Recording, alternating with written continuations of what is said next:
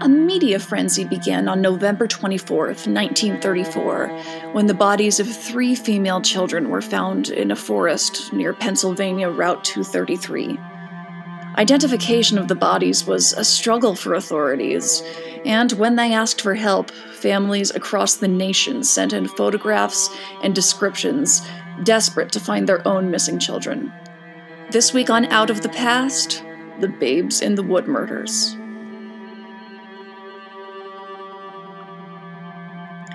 Now, the title of this video, Babes in the Wood, could be referring to several different crimes, as multiple cases have been given the nickname, including the 1986 murders of Karen Hadaway and Nicola Fellows, as well as the 1947 murders of 2 still unidentified children in Vancouver, British Columbia.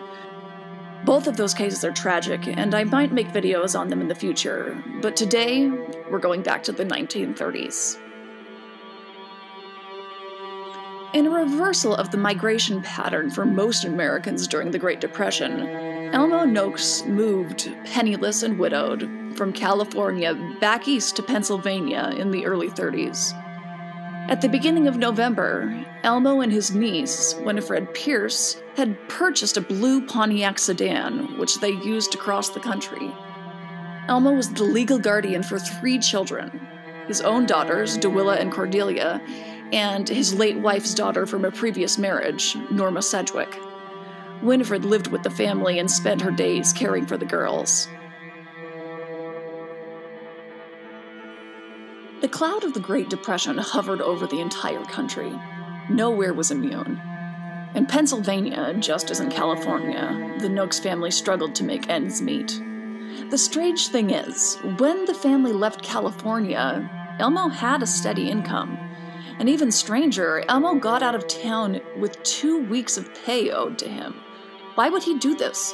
Why would he leave so abruptly? Why couldn't he wait for the extra $50 he had coming? It would have saved him a lot of trouble and heartache. Elmo and Winifred struggled after leaving California. They mostly lived in campgrounds across the country before finally arriving in Pennsylvania. There are accounts of Elmo begging for any kind of work he could get in Philadelphia. The owner of a diner positively ID'd Elmo and claimed Elmo had told him, "My children are becoming a burden to me." Sometime in September of 1934, Elmo took out life insurance policies on everyone in the family. An interesting financial choice. He had to pay the premium on these policies during a time when the country was sinking financially. Spending money on an 8-year-old's life insurance policy doesn't seem like a prudent financial decision. But things start making a little more sense when you learn that that encounter in the Philadelphia restaurant, when Elmo was looking for work, was the last time anyone ever saw the children alive. In the days afterwards, Elmo and Winifred were spotted by witnesses several times. They hitchhiked to Altoona, Pennsylvania, where they sold Winifred's coat to a pawn shop for $2.55. With that money, they purchased a shotgun. There were no reported sightings of either Elmo or Winifred after the transaction.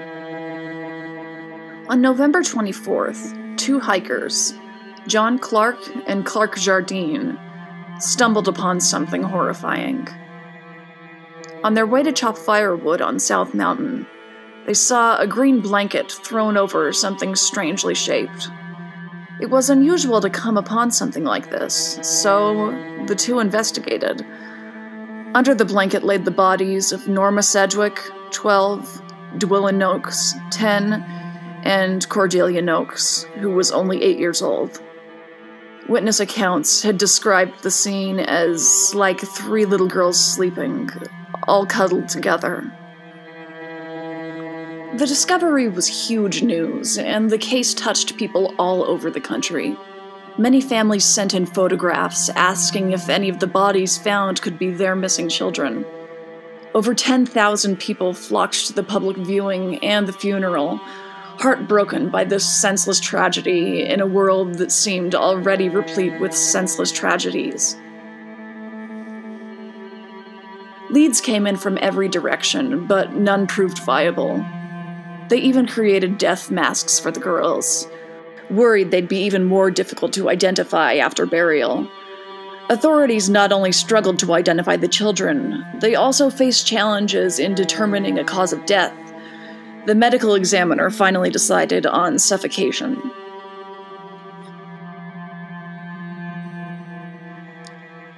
The media frenzy was big, but the mystery didn't last long. Elmo and Winifred were found the next day, both dead from gunshot wounds.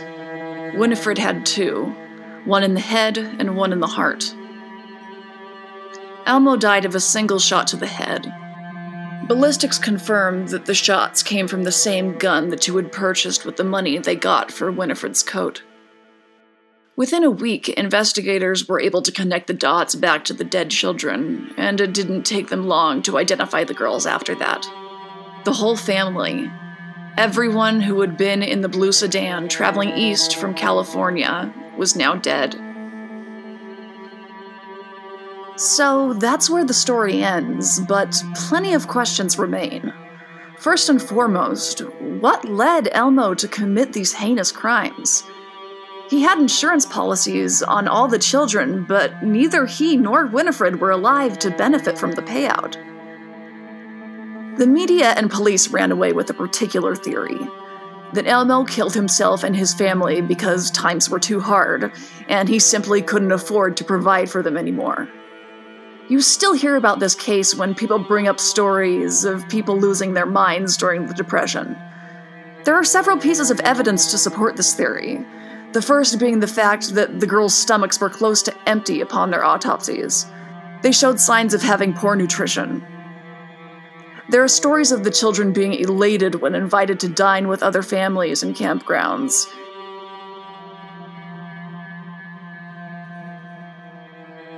And, of course, there are Elmo's words, "My children are becoming a burden to me."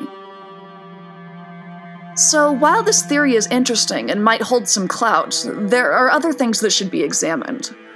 Why did Elmo and Winifred hitchhike all the way to Altoona to commit this murder-suicide or whatever happened? Altoona is more than 100 miles away from where they dumped the children's bodies. Were they going to kill the kids and run, but their subsequent grief changed their minds? Why were there some people who refused to acknowledge Elmo's guilt? Back in Rosewood, California, his old friend, Chief of Police E.E. York, insisted that it had to have been an accident. He said that the children must have been unintentionally killed by exhaust fumes. There was no evidence to support his claims. Some people, including two of Elmo's sisters, chose to blame Winifred. Though nobody knows the real details of their relationship, many say Elmo was enamored by his own niece, and this was all just a plot to run away with her.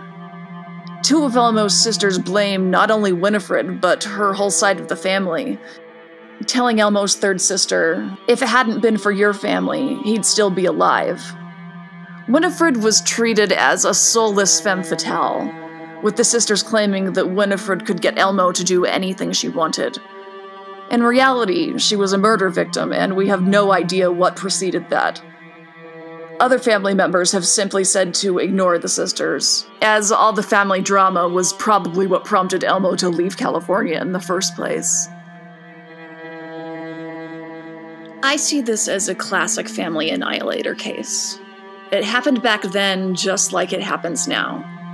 To me, Elmo Noakes doesn't seem much different from a Josh Powell, a Chris Benoit, or a Chris Watts. We don't know why it happens, but it's the same phenomenon. The unanswered questions like, why did he run, don't take away from this theory. Remember that Robert Fisher was never found after killing every family member but the dog. Norma, DeWilla, and Cordelia were laid to rest in Westminster Cemetery. Elmo was buried there as well, but in a different location. There's a marker on Pennsylvania Route 233 that reads, "On this spot were found 3 babes in the woods, November 24th, 1934. That's the end of our story today on Out of the Past. If you're interested in learning more about cases of this nature, I would recommend the Cold podcast that just came out from the KSL news radio station in Utah. That follows the case of Josh and Susan Powell and their 2 little boys, Charlie and Brayden. And they do a really good job examining the psychology involved. I would really recommend that podcast. I'll see you again next week on Out of the Past.